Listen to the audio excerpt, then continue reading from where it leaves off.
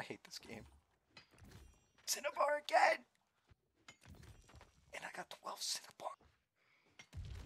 Oh, I got 6 more Tolvium. Let's go, dude. What do you even do? Today, we do the best farm route in the entire game for ORICHALCUM, Cinnibar, Tolvium, and even VOIDBENT. My name's Claysthetics. We're running right into it. Before we get started, we're going to go over the stuff we need to make this work. So, full mining gear, right? 4.8 plus on all pieces, at least mandatory in my opinion. Necklace, 8.8.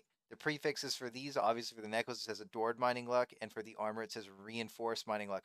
If you're searching for it in the marketplace, that's the easiest way to go about it. We're also going to need a crazy pickaxe. Make sure you have mining yield and mining luck on it. Without these two things, your tool sucks. There's 2 more things we're going to need before we go, and we got strong proficiency boosters minimum. You can use the max tier ones, but I think the powerful tier 5s cost like too much, in my opinion. They are definitely worth it, but you make your choices. The last thing we're going to need is salted roasted vegetables. The reason we need them is when we take a look over at how VOIDBENT drops, it needs a minimum of 800 mining luck. This is actually like very important to know. So with your percentage boosts and your 2000, you're rolling into luck game. One more thing before we head into Shattered Mountain, we're going to take a look at our house. Miner mining gathering trophies. You can have up to 3 of them, but you need 3 different houses as each house can only hold 1 of each. So make sure you get all of them. It's going to min-max your luck. So now we finally talk about where we're actually going to go. Shattered Mountain, Torch Mines.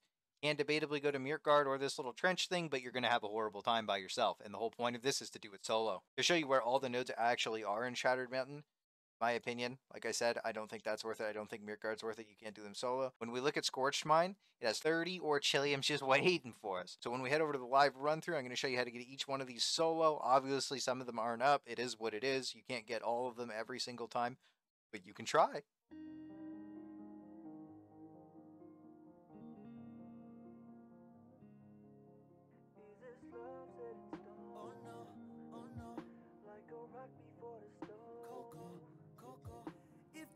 Stepped on, who finna get left now? Go on, take a step now. I've been going in, man's trying to get that. You been doing you, fuck, I gotta let out. Let me catch my breath now. Pour up and I'm drinking, fuck am I thinking? Feeling quite different. Alright, so we're gonna learn about the different resets and the hop-ups, and this is the first one. Daily resets. Every time something says retreating, you can immediately go, so you don't really have to think about it. Attributes, obviously one above 300 strength, so you could one-shot these nodes. This kid's trying to wrap me right now, and this is the biggest part of the run. People are going to try and use mobs to knock you off of the nodes.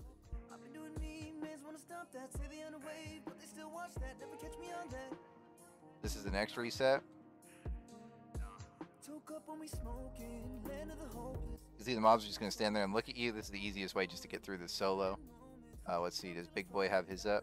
That guy just came through here, so I'm on server reset, but I think I was just a little bit too late. Yeah, I just came here a little bit too late. So you can actually hop down and like walk. See, I'm like right behind this guy. He can't see me. You tap the node, but you drop down from there and mine it from the top of one of these crates.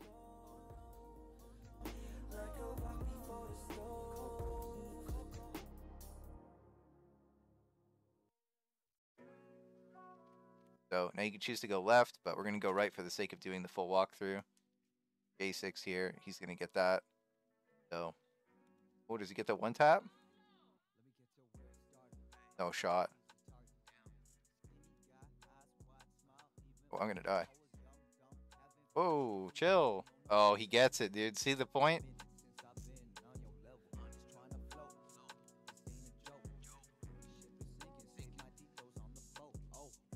Oh, another ore here. Another ore here. There's another ore right here. The most dangerous one is inside of there. And it's almost impossible to get. Our next reset, the next easiest reset, is going to be up here. But my recommendation is that you let them come all the way up before you hop up here.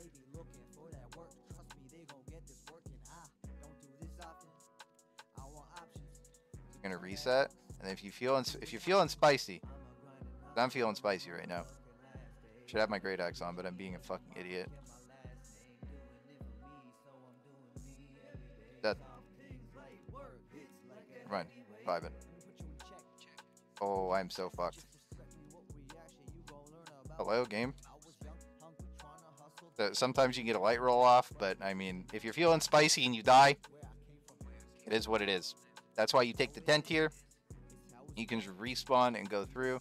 Before we go back up, we're going to look at the easy ones. So every time you die, you basically just want to pull back here and just have a peek, because these are the easiest ones. And sometimes they respawn pretty quick. And good thing we checked. There go the sniper.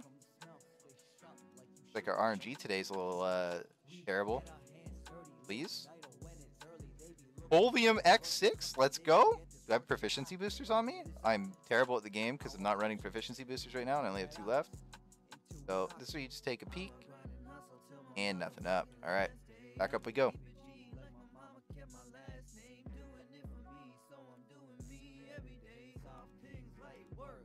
The reset here. I'm going to put my Great Axe back on. You really want to do the movement build for this. I was being trash and didn't. Not up. Bot. Also not up.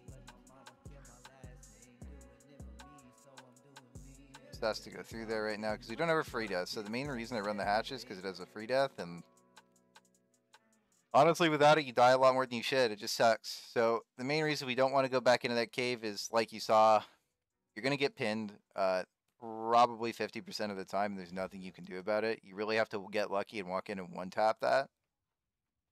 That's the main reason you don't go in the cave. That stuff's still down. All this stuff's still down. So our next reset.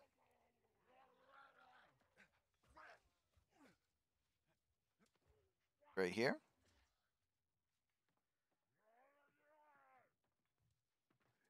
We have other people doing the Orchilium run.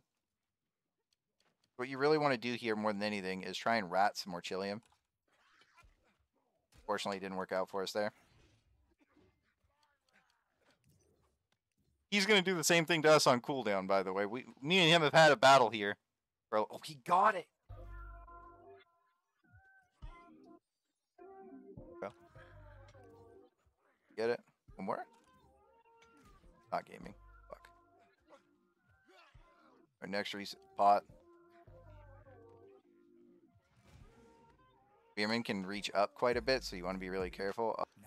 Something I'm not, don't got that within me. You are your enemy. Hating on me, cause we got the recipe. What we be cooking is hot. When we be stirring the pot, yeah, we be working the blocks. Serving the lots was too savage. I wanted a lot, running out of options. Running out of conscience. Even in my sleep. And we got 6 Cinnibar. Let's go, dude. Oh no, you're getting trapped again. Another massive Orchilium up behind this guy. Drop down from right here. Again, this is another elite chest. Mine's on cooldown, so I can't loot it, but this is how you would tap this Orchilium behind him. Obviously, you don't want to deal with that guy. I'm going to show you how to reset the boss, too. Well.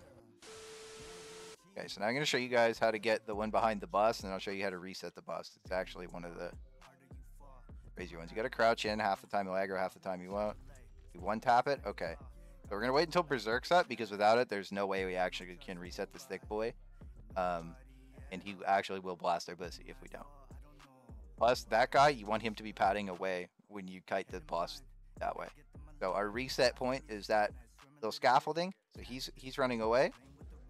Out. What is that? Keyboard? Ooh. I don't know what I pushed. Alt shift. That's never happened before. Whoa. Hey, you kind of cute, bro. Wow. Alright, see you later too, but he just gave me a kiss and just said, see you later, pussy.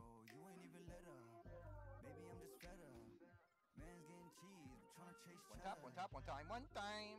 Oh, we get those. That easy.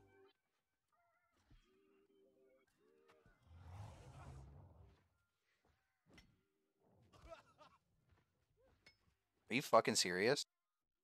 Your Orchilium is in the video. You can see it just by this glowing light. You're going to see it after the node pops in this freeze frame that this glow is where Orichalcum actually spawns at, and those are the locations you're going to be constantly checking for the respawns. So after a complete run and dying multiple times because I'm bad, let's see what we got. We got 400 ore, 6 Cinnibar, 6 Tolvium. This is pretty rare to get. And we got a void ore? I didn't even see it pop up. No shot, dude. So it's your very first void metal ingot. You have your first void ore, you have a void essence, and you need 500 soul, life, death, fire, water, earth, air motes. Make sure you have all these when you pull up to the stone cutting table. The min rec here is going to be 50. So what we're going to do is craft 10. This is not affected by the stone cutter's gear. None of the keys are affected by stone cutting gear. Only the stone is, fortunately.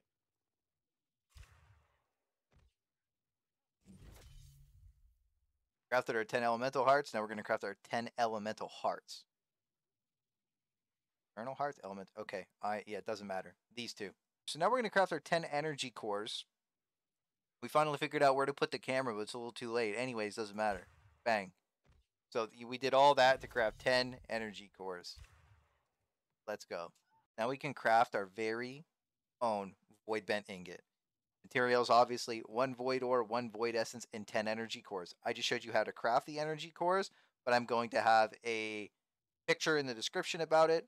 That way you have just a quick reference. Hang on. You know what we got to do before we do anything that involves RNG, boys? Now that we have our tinfoil hat on, we need to make sure that everything goes according to plan, which is where we craft a void bent ingot and we get another one, as DJ Khaled would say. Fuck! What do you even do? So for you proper motherfuckers that I always say at the end of the video, we got some very interesting things to talk about with void bent ingots. So this is going to save you a lot of trouble. Void bent gear is literally garbage. Not good. Faction gear is better, definitively. And people who say that the item level matters are the ones that are getting farmed. Oh my fucking kill them all. God. And that's as simple as it gets. PvP a lot,